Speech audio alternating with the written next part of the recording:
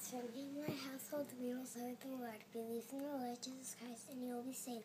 Create in me a pure heart, O God, and renew a steadfast spirit within me.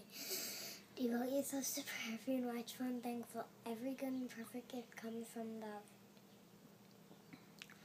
For God did not give us a spirit of timidity, but a spirit of power, love, and self-discipline.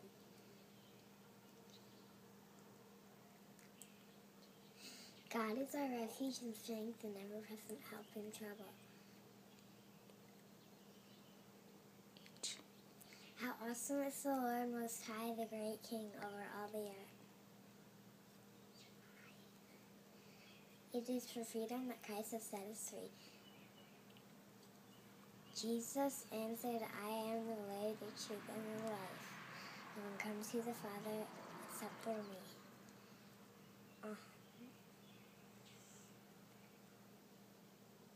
Okay.